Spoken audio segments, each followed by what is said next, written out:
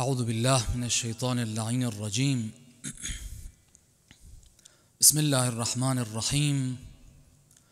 الحمد والثناء لله رب العالمين بارئ الخلائق أجمعين باعث الأنبياء والمرسلين، ثم الصلاة والسلام على سيدنا ونبينا وحبيب قلوبنا وطبيب نفوسنا وشفيع ذنوبنا أبي القاسم المصطفى محمد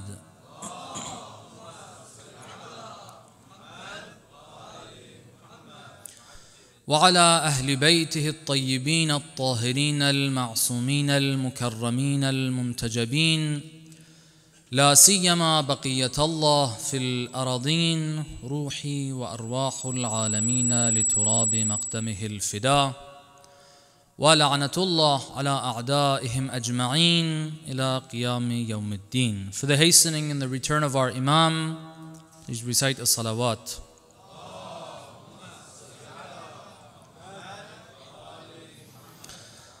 I thank Allah subhanahu wa ta'ala for the opportunity of once again having this opportunity of coming to the month of Muharram, commemorating the Shahada of Abu Abdullah Al-Hussain salawatullahi alayhi. It is a great blessing from Allah subhanahu wa ta'ala that He has given us, and He has allowed us to be here together, come together, join together for this commemoration, which, as the ahadith say, when the believers gather together in order to remember Imam al-Hussain, the angels are wishing that they are here when they hear about the rewards and how Allah subhanahu wa ta'ala blesses this session such that they come afterwards and they put their wings and they try to get a little of the blessing that remains in the location that held those who remember Imam al-Hussain. It's a great blessing. And many of the believers who were here last year or in other programs commemorating the Shahada of Abu Abdullah Al-Hussain, some of them are not around. On your own, I don't want to take the time of this session, but in your heart, recite Surah Al-Fatiha for them, remember them, and we ask Allah subhanahu wa ta'ala that He grant some of the rewards of this session to them, inshaAllah. One thing that I'd like to say, and we usually talk about this at the beginning of the season of Muharram, is to remind ourselves of what we should be looking to get from this month. What are we supposed to be doing? What is the important features, or what are the important features of this month? How can we make the best of it? Very briefly, there are two areas that we have got to try to benefit from this blessed month. And we hope that Allah subhanahu wa ta'ala gives us the tawfiq, the ability to do that. One is to build a stronger emotional relationship with Abu Abdullah Al-Hussain. It may be the case that when they say with regards to Imam Al-Hussain that he is Safinatun Najat, I've heard this said by the ulama. See, all of the Ahlul Bayt are Safinatun Najat. Every single one of them. It's not like one of the Imams is the ark of salvation and the others are not. They are all trying to save us. They are all Hablullah al-Mateen. They are all lanterns of guidance. Masabihul Huda. However, there's something about Imam al-Hussain. They say the ark of Imam al-Hussain is, in a sense, a shorter route, or takes a shorter route to Allah subhanahu wa ta'ala. Maybe that is, as some of the ulama have stated this, it's because of the emotional attachment that is easier to have with Abu Abdullah al-Hussain as compared to the rest of the Imams. You can't hear the story of Karbala. You have to be really rock solid and have a heart of stone to be able to hear the brutalities that occurred in the plains of Karbala and not shed tears. I hope Allah subhanahu wa ta'ala softens my heart. Sometimes that heart becomes truly rock solid. We hear the stories, tears don't come. We ask Allah subhanahu wa ta'ala, and we ask Abu Abdullah al-Hussain salamullah alayhi to grant us inshallah. So one thing is to try to build an emotional relationship with Imam al-Hussain. It's inshallah there, inshallah we have a bit of that, we have the love, but we need to increase that. We need to have more of it. As we were mentioning at a different session last night, there are those that they just hear the name of Abu Abdullah al-Hussain, they can't control their tears. This is what we should try to become. They hear the name of Sahib al-Zaman, the Imam of our time, Ajjalallah ta'ala farajahu al-Sharif, they can't control their tears. They begin Du'a al-Nudbah, and they can't control their tears. At the beginning of Du'a al-Nudbah, you're just asking Allah subhanahu wa ta'ala, we're thanking Him, we're praising Him, Alhamdulillah. That's what it starts with. There's nothing to cry about. But just knowing what this is about, what we are beginning to do, that feeling, being in that state, makes them cry. They see the pictures of Karbala, they cry. They say Imam Zainul Abidin salamullah alayhi, just this very, very brief remembrance of Karbala. They would bring water to him, he would shed tears, he would cry. Remembering the thirst of Karbala, the children not having water, Abu Abdullah al-Hussain not having water. Just remembering that, shedding tears. We've got to try to build that emotional relationship. It's something that is especially needed out here, brothers and sisters. For various reasons, even many of the believers, the Shia, those who even come from an Eastern background, because on a general note, Eastern culture has a bit more emotions and the display of that. And the Western culture has a bit less when it comes to that. But even those of us who come from an Eastern background, their parents are from the East, we see that there's a lot less emotional attachment towards the Ahlul Bayt as compared to the centers of the Shia, be it Iraq, Iran, Pakistan, Afghanistan, elsewhere, Lebanon, wherever, in the East. There's a lot less of that. So we have got to try to build that. So that's one thing. The other thing that we have to do, each of us individually, and these sessions at night are part of this, and I hope we go and we try to build more on our own, individually, and that is to gain more knowledge, more understanding. We've got to understand what the movement of the Imam is all about. We have got to try to study every single statement of the Imam. We have to study the timeline and the sequence of events from the beginning of the movement, even prior to it. In Rajab, when the Imam went from Medina to Mecca, and after that from there towards Kufa, and when he changed course towards Karbala, we have to understand what was the Imam trying to do, what each statement meant, how this fits in that context. Why did this Imam do this? Previous Imams did other things. They had a different stance on what was going on around them. Why Amirul Mu'mineen had two phases in his life where initially he didn't take a stance against the Khulafa. Later on he took government and after he took office, then he fought those who fought him. He even went to fight those who challenged his government. Why?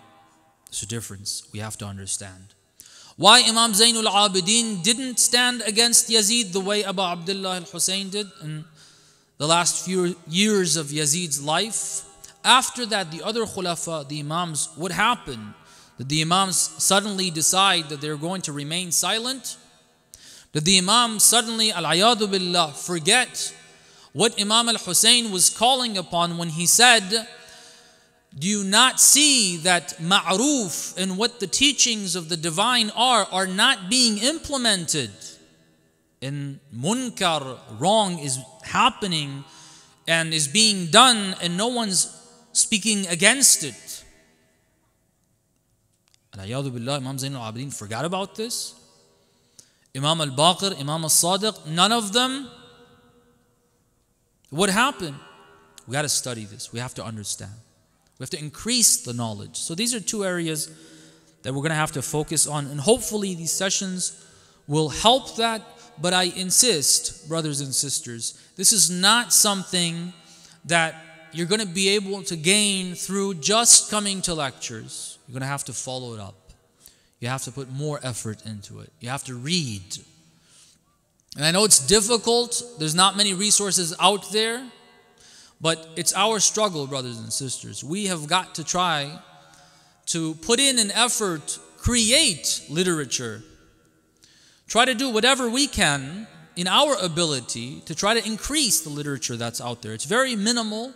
There's many books that haven't been translated, many books that could be written. We have to see what part of that we can play, inshallah. Recite a salawat, please.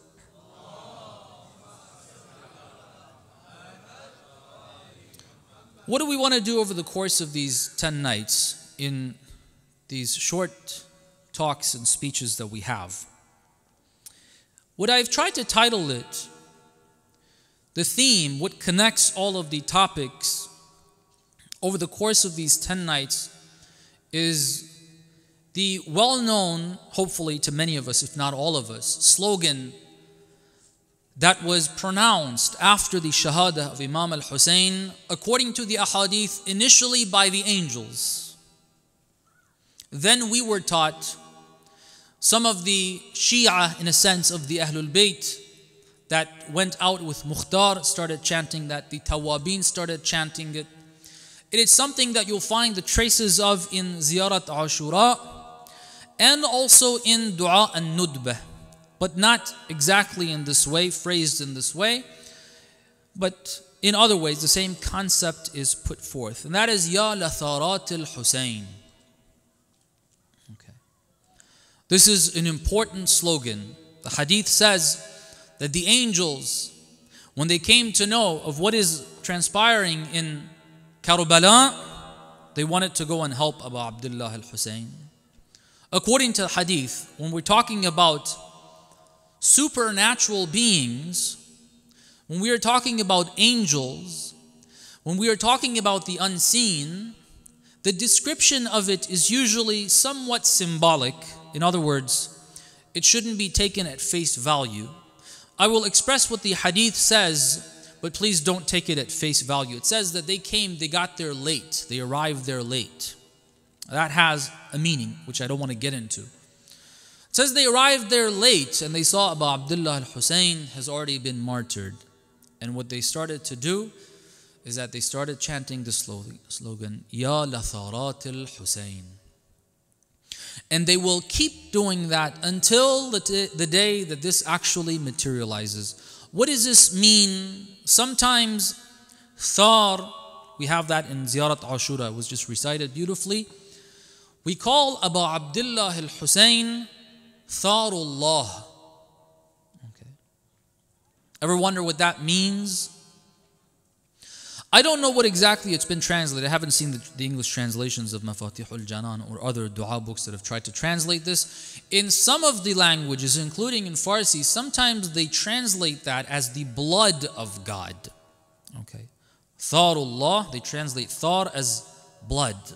That's not a very accurate translation. What it means is Thar of a person is the person or the people who were trying to take revenge for an oppression that has taken place upon someone that they have some form of relationship with. Okay. So if I were to be chanting, or if I would want to stand and rise up and to try to take revenge against the enemies of the Ahlul Bayt, the enemies of Imam al-Hussain, those who created the atrocities in Karbala that we know, and I would want to try to go against them, bring them to justice, I would be the thar of Abu Abdullah al-Hussain. Sometimes, instead of saying that a person is the thar of, let's say, Imam al-Hussain, they say Tharullah, for example, meaning that Allah subhanahu wa ta'ala is the one that will be taking revenge for Imam al-Hussain. So we have this in Ziyarat Ashura. Allah subhanahu wa ta'ala is the one that's going to be taking revenge for Imam al-Hussain and what happened to Imam al-Hussain. But whenever we attribute anything to Allah subhanahu wa ta'ala, when you say Allah subhanahu wa ta'ala is or you say Imam al-Hussain is Tharullah, in other words, Allah subhanahu wa ta'ala is going to be taking revenge, that doesn't mean, as we've seen in history, that somehow supernaturally some angel is sent and sets, let's say, Yazid on fire. Doesn't happen like that. He doesn't send an angel to set Ubaidullah ibn Ziyad on fire, for example, or to bring him to justice in one way or the other. Many times when Allah subhanahu wa ta'ala says He does things, He does it through the believers. We have this in the Holy Quran. Allah subhanahu wa ta'ala says that He punishes the disbelievers with the hands of the believers, with the authority and the power of the believers. So Tharullah didn't mean and doesn't mean that Allah subhanahu wa ta'ala is going to supernaturally take revenge. It means through the believers. This is important. We're going to see how that's going to be very important. So this is a slogan that is chanted. We say this with regards to, as we say in Ziyarat Ashura, we say Imam al-Hussain is Tharullah. We explain what that means. Also in that ziyarah, what we ask him is, we ask Allah subhanahu wa ta'ala, we say in a couple of passages of the ziyarah, وَأَنْ يَرْزُقَنِي طَلَبَ ثَارِكَ مَعَ إِمَامٍ مَنْصُورٍ. Okay. We ask Allah subhanahu wa ta'ala in this passage, O Allah, and we're addressing Imam al-Hussain. Say, we ask Allah, addressing Imam Hussain, we ask Allah that He give us the blessing of being able to be of those who will be seeking revenge of yours, مَعَ إِمَامٍ مَنْصُورٍ, with the Imam that will be receiving divine help and support, the Imam of our time, عَجَّلَ اللَّهُ تَعَالَى فَرَجَهُ الشَّرِيفِ. Okay. So we're asking in this ziyarah, Ya Allah, I want to be of those that seek to revenge the blood of Imam al-Hussain. This is important. What does this mean? We are taught this, to repeat this. The hadith of Ziyarat Ashura tells us that it is very much recommended to recite Ziyarat Ashura on a daily basis. Okay. It's called Ziyarat Ashura because the hadith, the person is asking, what should we do on the day of Ashura? And the Imam instructs him to say what we say in Ziyarat Ashura. That's why it's called Ziyarat Ashura. But at the end of the hadith, the Imam says it doesn't matter if you're in Karbala or you're elsewhere. If it's on the day of Ashura or at some other time, it is recommended to recite this ziyarah. And there's many benefits and blessings that come with that. I don't want to get into that. But the important thing that I'm trying to draw from this is that we are told to recite this on a daily basis. Okay. So we have got to consider ourselves to be someone who is working on seeking revenge for what happened to Imam al-Hussain. Is this an exaggeration? Is this symbolic? Does this have a meaning that is somehow supernatural? Or are we just told to say this, but not really do anything about it? We're just supposed to say these words. What I have studied and found with regards to our du'as, any dua that we make, is that the dua, the verbal request, the statement that is made, the words that are uttered, when we ask Allah subhanahu wa ta'ala for something, they have got to be followed by some form of action to be considered a real dua. If you just ask Allah subhanahu wa ta'ala, Ya Allah, send me cash, and you don't want to work, it doesn't work like that. You ask and you work. That's the only way you're going to get it. You don't ask for good grades on your exams and just ask and not study for it. You do that, you're going to flunk the test. You have to ask and do what your responsibility is. Go study. For everything, it is like that. That's what dua actually means. If it's just words that are uttered and we don't understand what we're saying, like many times when we read these du'as of the Ahlul Bayt, these great du'as that we're not even familiar with, many of them, in Sahifa Sajjadiyya, or the ones we are familiar with, we have no clue what they actually mean. When we read Du'a al-Kumail, we don't understand what we're asking for, and that's why we don't move towards it. We don't take action. That's what the purpose of all of these du'as is. It's to teach us what to move towards, what to want from Allah subhanahu wa ta'ala, then start taking step towards it. So this dua is for a reason. We have got to consider ourselves part of something, and it's something really, really big, without any joke. Okay, this is very serious. It's important. Recite a salawat, please.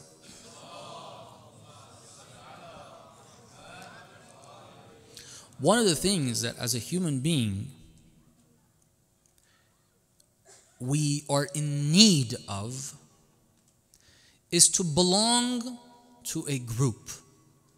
All right.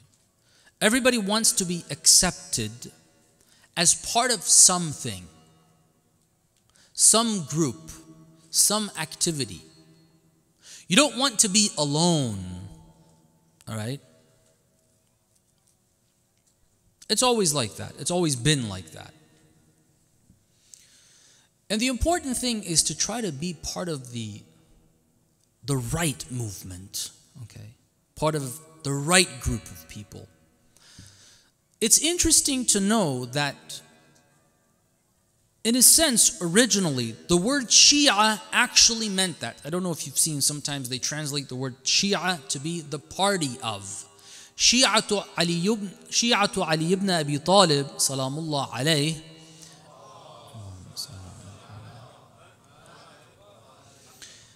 at least at a time meant the party of Amirul Mu'mineen. Okay. In other words, his groupies, people that were in love with him, were around him, were always following him, always looking up to him, not just in a spiritual way, not just loving him from a distance, but actually they were always with Amirul Mu'mineen salamullah alayhi. After the Imam, they were with Imam al-Mujtaba. Afterwards, like Habib ibn Madahir, who was one of the remainders and one of the ones who was left behind from the Shia of Amirul Mu'mineen in Kufa, they're with Imam al-Hussain. They're the party, the hizb of Imam al-Hussain or Amirul Mu'mineen. The followers of the Ahlul Bayt, when you word it like that, it just maybe it doesn't carry the same weight, it doesn't give it the same weight. We are supposed to be the party of the Ahlul Bayt. In other words, a party means that it's a group of people which have the same objective. They're trying to accomplish a common objective, a common goal. That's the definition of a party. Otherwise, it's just individuals. Okay. What brings them together is the accomplishment of a particular objective, goal. This is what we're supposed to be.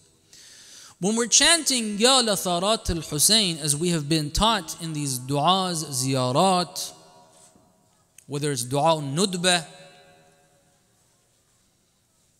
or ziyarat ashura, or the ahadith teach us, we are saying that we want to be part of the party of the Ahlul Bayt that has an objective which is somehow put forth in this statement after the movement of Imam al-Hussain.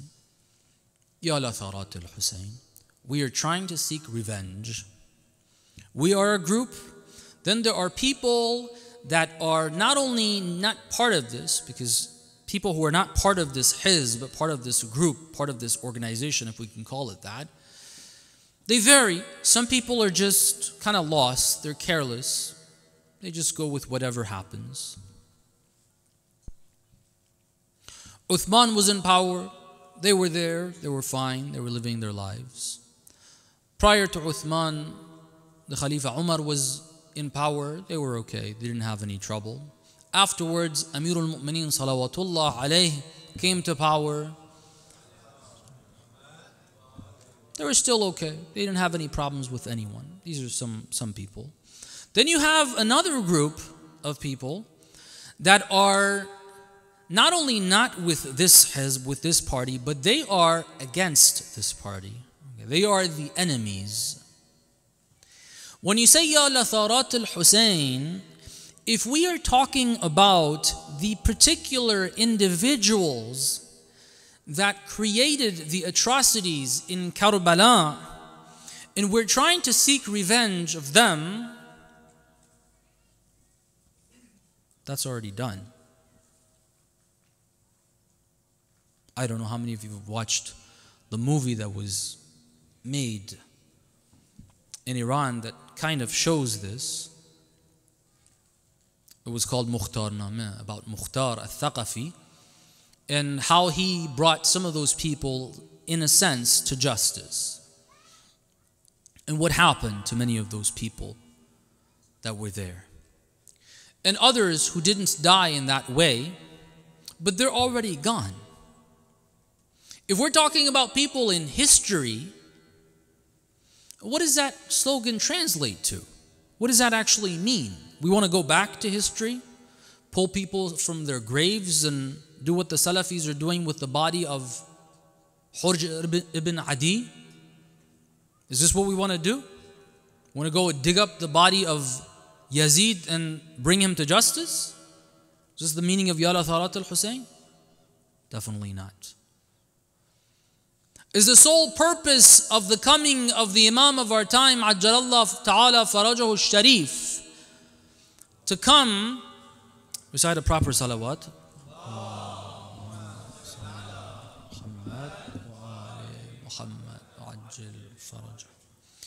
to come and just pull some people out of the grave and bring them to justice? We're just upset about some part of history and we're trying to find some way of getting back at them and watch them suffer? That's it? I cannot accept that. This is not the Ahlul Bayt for me. I don't know about you guys. This is not the purpose of the coming of our Imam. What this means is that there's an ongoing battle between haqq and batil, an ongoing battle between the party of the Ahlul Bayt, the hizb of the Ahlul Bayt, and their enemies. And we are part of this group. We want to be part of this movement. And it's ongoing. We're trying to accomplish the goal of the Ahlul Bayt. Recite a salawat, please.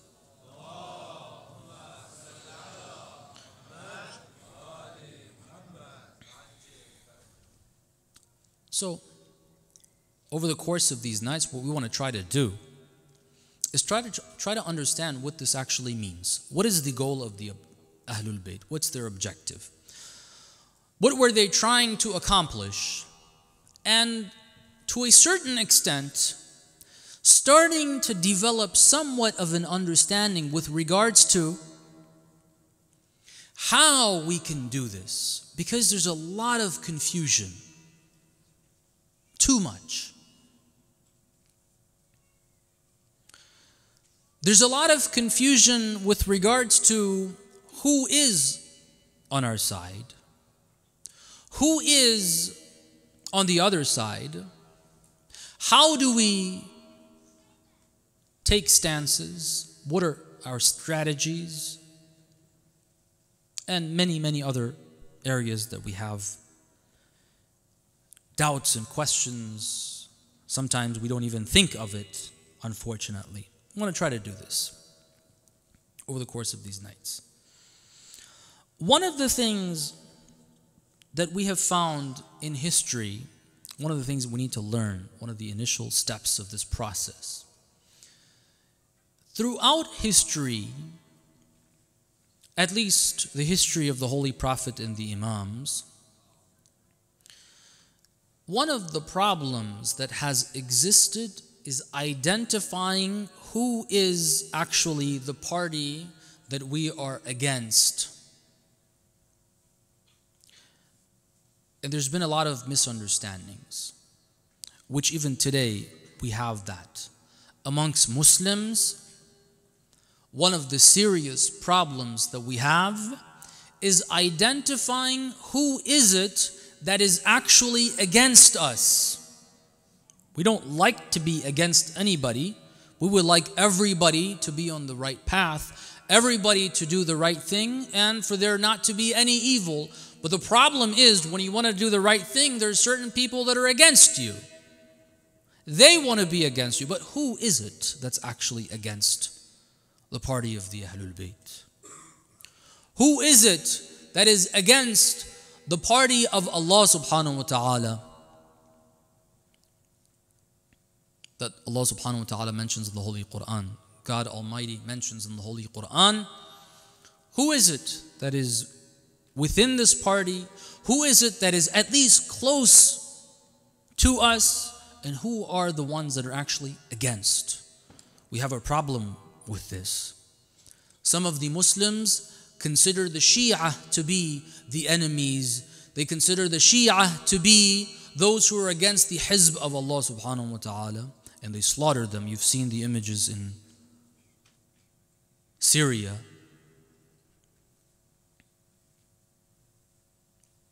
That's how they think it is. That's what they've been taught. The Shia. Why? Because of some of the things that have been said.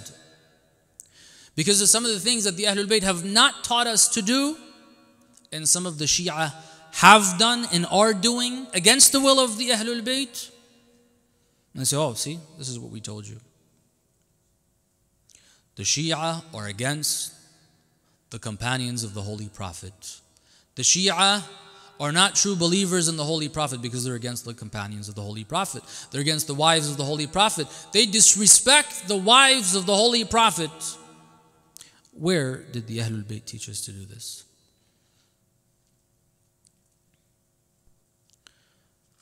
Partially. I don't want to put all blame on those who are doing this. No, that's not the case. There are the shayateen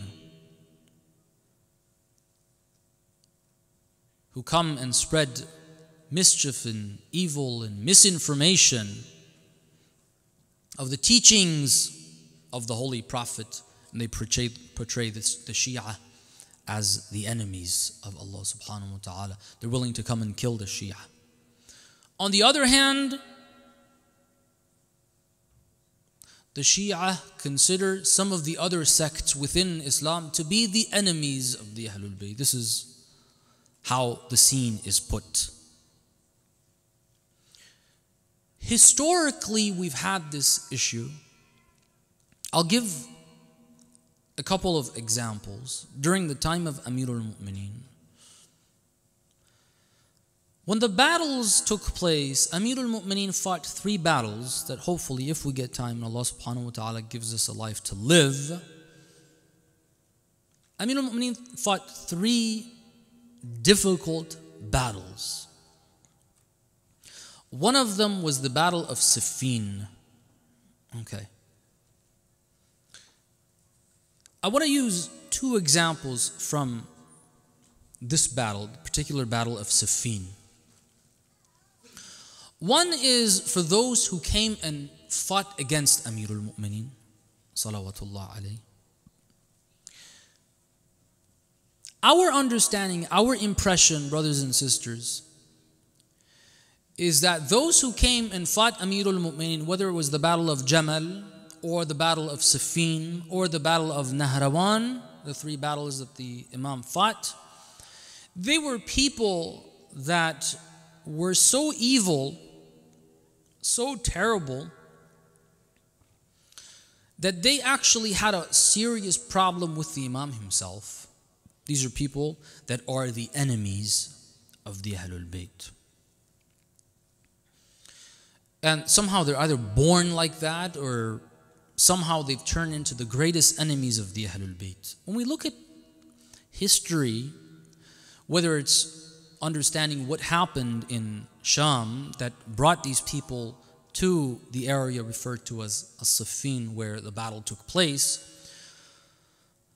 or it is looking at the way Amirul Mu'mineen fought that battle itself, we realize that this is not a very accurate understanding. It's not. How is that? Brothers and sisters, whether it was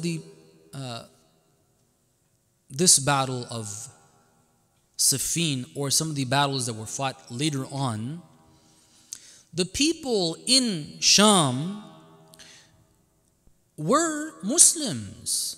They loved the Holy Prophet. They really did. A lot of you are thinking, what's this crazy Shaykh saying? These people loved the Holy Prophet. Yes, they did. They prayed. They were very serious about their prayer. They had companions of the Holy Prophet there on their side. Did you know that? Companions of the Holy Prophet.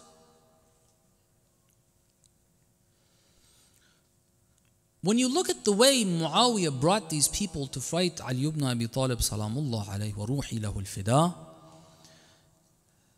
you see that they were tricked. This is the reason why I'm mentioning this as an example. The same way that some of the other sects today are tricked into thinking that the Shia are the enemies. They were tricked. And Muawiyah played it very, very cleverly.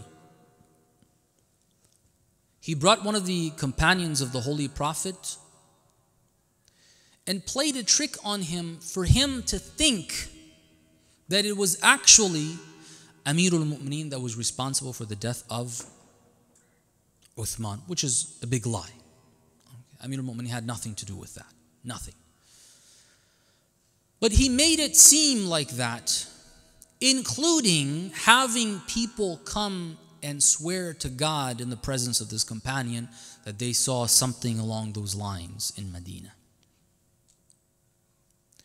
They made this guy believe that it's actually Amirul Mu'mineen. It's wrong, very wrong. But this person, had he known the truth, it wasn't like he had this hatred initially about or against Amirul Mu'mineen. They didn't.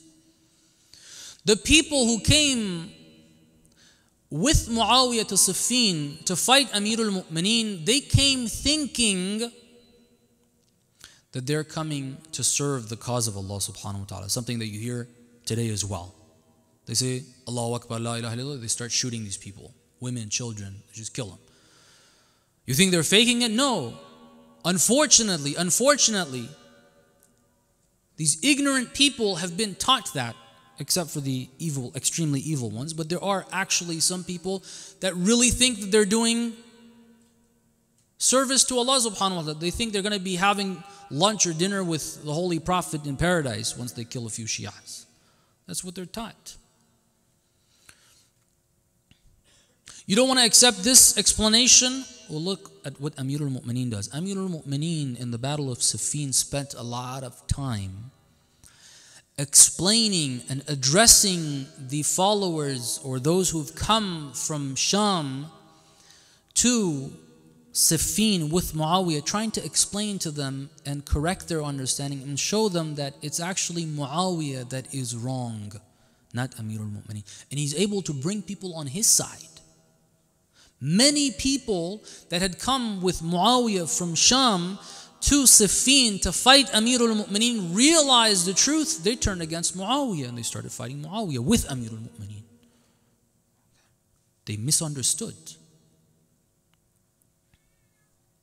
This is very important. You know why it's really important to understand that example? Because our circumstances, brothers and sisters, living out here is very, very similar to the circumstances of the people of Sham.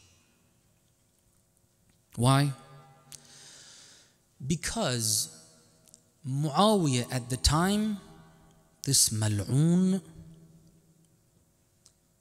was very, very good at his propaganda. Okay? Trickery.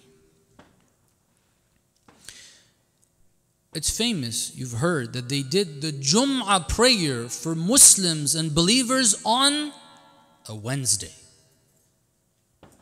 in Sham. He raised the people with his lies, with the evil abilities that he had. He made people feel like, oh, this is right. Okay. He portrayed batil as haqq in the best way possible. All right.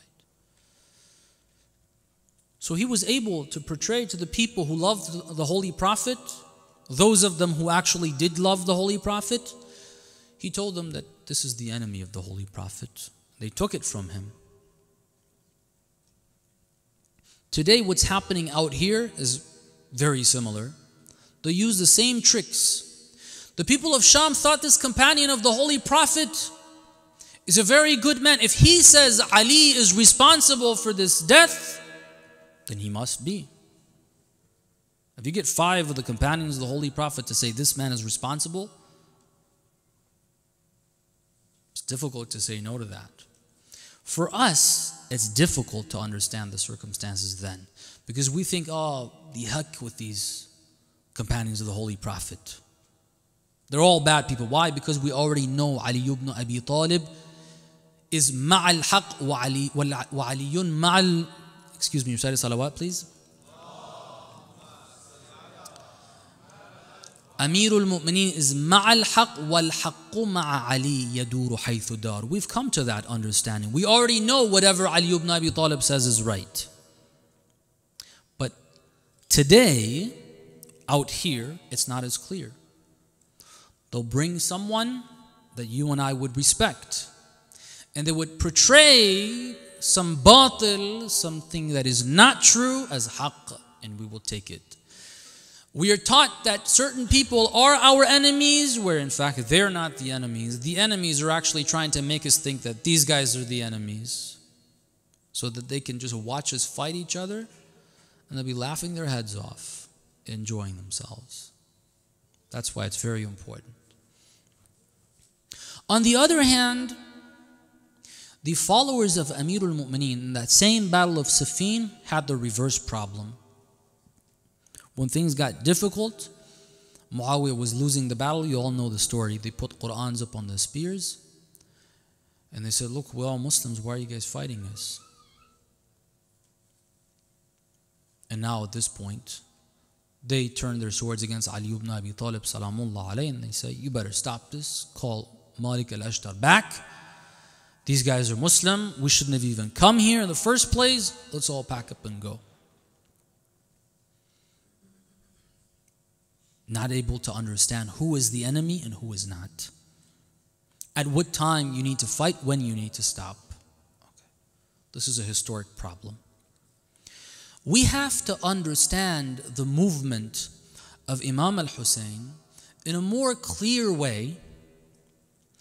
We need to talk about some of the facts of the movement of Imam al-Hussain, so we can take that home with us, think about it, and try to see how that translates today. Okay. We've got to try to do that. And this is what we want to do. But in order to understand the movement of Imam al-Hussain, you know what? The mistake we make, I'll give you this. The mistake we make. The mistake we make when we want to try to understand and we want to try to read about Abu Abdullah al-Hussain, we usually take certain passages of the movement of Imam al-Hussain. What you'll find most on the topic of the movement of Imam al-Hussain, the objective of the literature is to portray the cruelties.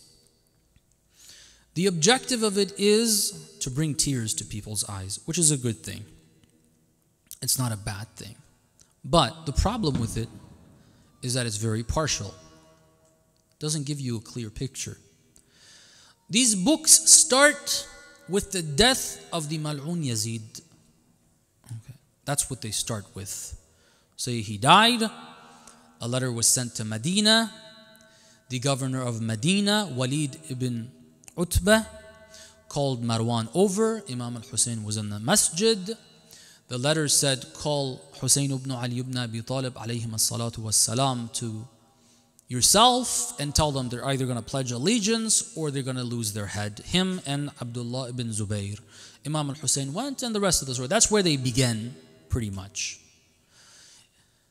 And then they talk about the movement of the Imam from Medina to Mecca and then from there to Kufa. And the focus of it is to try to explain how nobody joined the Imam, how the Imam spoke of this movement and he has to go there and it's going to lead to Shahada.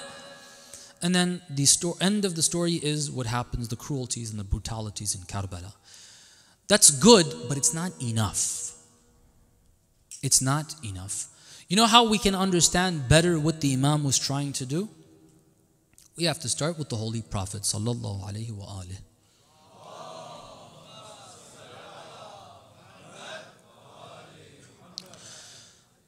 Briefly, of course, I'll leave the rest of it to you. I want to draw sort of a timeline of what happens, what the Holy Prophet does. He sets the standards. We got to understand this.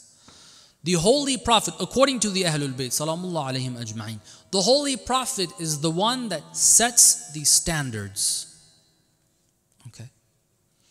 He tells us what the objective is, whether it's the verses of the Holy Quran or the words of the Holy Prophet or the conduct, the behavior, what he did socially and politically, as well as the other arenas of life. He sets that standard and then we realize, okay, this is the direction. This is what we need to move towards. The Ahlul Bayt, salamullah alayhim ajma'in, are the continuation of that. Okay.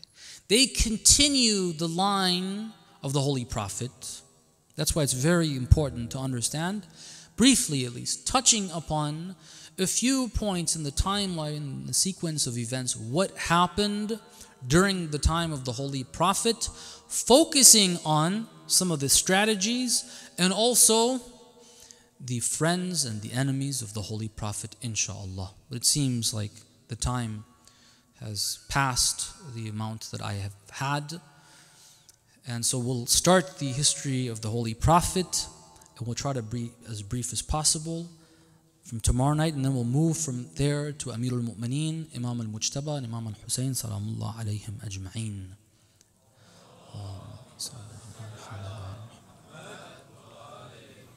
It is the first night of Muharram. Let's all try to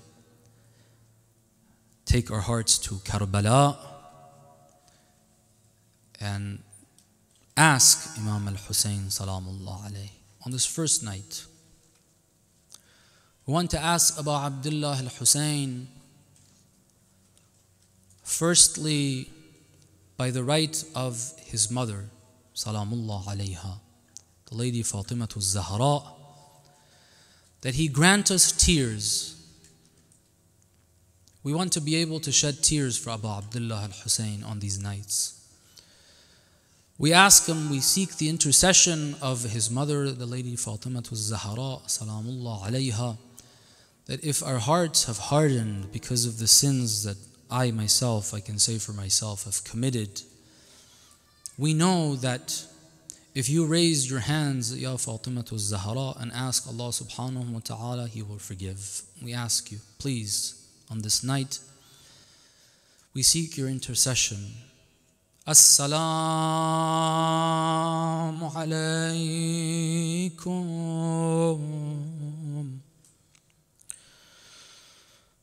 Ya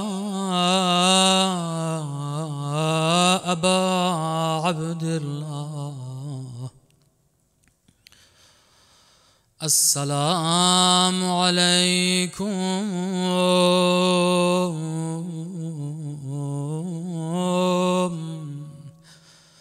Ya Ahla Bayt Nubuwwah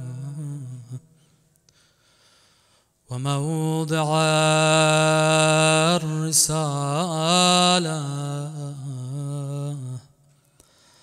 ومختلف الملائكة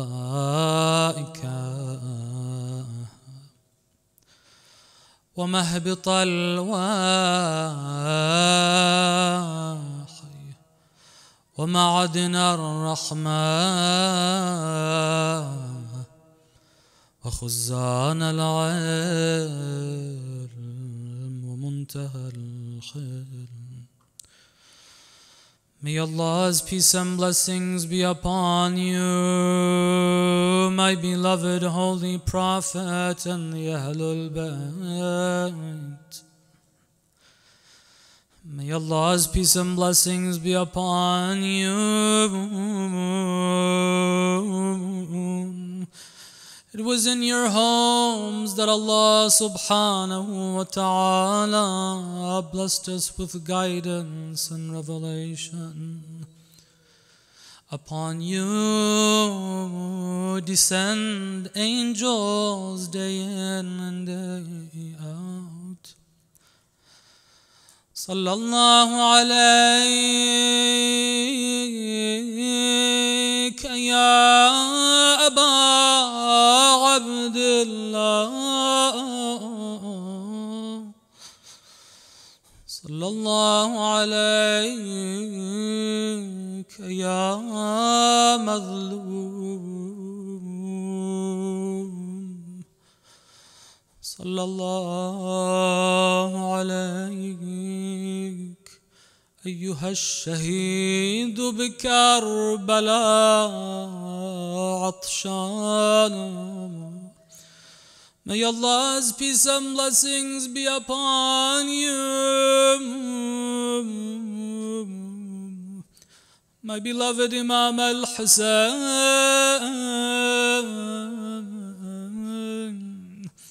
my beloved oppressed Imam, the Imam that was slaughtered by the shores of the Euphrates, while his mouth was dry of thirst.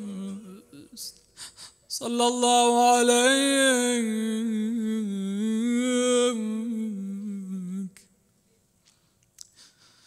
It is custom in certain regions that on the first night of the Majalis for Abu Abdullah Al-Hussain, we remember the first of the Shuhada, the one who left this world before the Imam even arrived in Karbala, the cousin of the Imam, Muslim ibn Aqil. As-salamu alayk ya Muslim. We testify that you Muslim did what you could, whatever was in your capacity, to help Imam Al-Hussain. Imagine Muslim There were moments in Kufa. He was sent by Imam Al-Hussain to see if the people who would send these letters were truthful and loyal. Muslim came, he spoke to the people.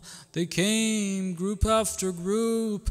They gathered 18,000 people, pledged allegiance to Muslim. Muslim sent the letter to Imam Al-Hussain. Ya Aba Abdullah, I testify these people are loyal. They have come, 18,000 people have pledged allegiance. Come to Kufa, they're awaiting your lead. But time goes by after the letter is sent. Imam Al-Hussain gradually makes his move from Mecca towards Kufa. Ubaidullah bin Ziyad comes to Kufa. Gradually people start to leave Muslim. He threatens some, bribes other heads of tribes. People start to leave Muslim ibn Aqil. Imagine Muslim, the last night that he had a following in the Masjid of Kufa. He has many lines formed behind him performing the prayer. But eventually they start leaving one by one, group after group. When Muslim turns around after he says Assalamu alaikum wa rahmatullahi wa barakatuh, only a few people remain with Muslim. Imagine this lonely crowd leaving the masjid. Muslim is walking in the streets of Kufa, lonely at night. What it reminds me of is Amirul Mu'mineen walking all lonely in the streets of Kufa, taking bread and goods to the families of the poor. But instead of them thanking Ali ibn Abi Talib, they curse Ali. Maybe Muslim is having these thoughts in his mind. He ends up at the door of the lady Tawa. You know the story. She asks him, what are you doing here at this time of night? O stranger, have you no place to stay? He says, who would let Muslims stay at their house? I am a stranger, I have no place. I am the representative of Hussain ibn Ali. The lady has respect and love for Amirul Mu'mineen and his children. She lets him in, but unfortunately her son comes late. He realizes there's someone in the house. He realizes it's Muslim ibn Aqil. He calls the authorities in. They come, they ambush him from all directions. This warrior of Banu Hashim, fighting from all directions, but also from rooftops. They say the enemy was throwing stones, maybe arrows. Eventually he gets wounded all over, and they take him to the castle before Ubaidullah bin Ziyad. Imagine the scene. Imagine the scene. They say Muslim at that point asked for a bit of water. But brothers and sisters, there's something about the story of Karbala. All of the shuhada of Karbala have to leave this world with a thirsty mouth. They say Muslim tries to take a drink of the water. His lips are bleeding, the water becomes najis, he pours it out, another cup. The same thing happens. They realize this is how we have to meet our Lord. They take him over Darul Imara on the roof. Before they behead Muslim, he turns towards Mecca. Imagine what's going on in the heart of a Muslim. Assalamu alayka ya Aba Abdullah. I wish I had someone to tell you, turn back, don't come to Kufa. The people here are not loyal. News arrived to the camp of Imam al-Hussain when he had already started his course towards Kufa. They say when Imam al-Hussain heard the news of Muslim being martyred, he called for the daughter of a Muslim. He brought her over. He sat her on his lap. He started to stroke her hair. They say, or maybe she thought to herself,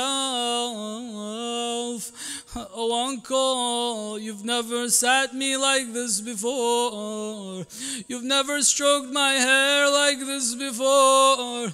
Usually orphans are stroked like this. We say, Ya Aba Abdullah, if you sat the daughter of Muslim down after his shahada and stroked her hair, you know what they did to your daughters after you left this world? Instead of stroking the hair of your daughters, they pulled their scarves off. They ripped their earrings out of their ears.